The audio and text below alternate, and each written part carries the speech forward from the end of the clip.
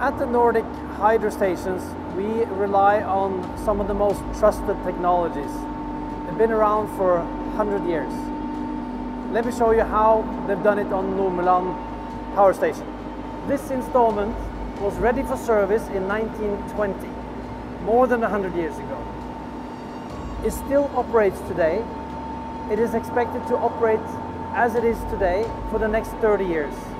The beauty of the technology is that it has very few moving parts. It is extremely long maintenance intervals. It is producing stable, clean, renewable energy. So that's why it's clean, green, and sustainable.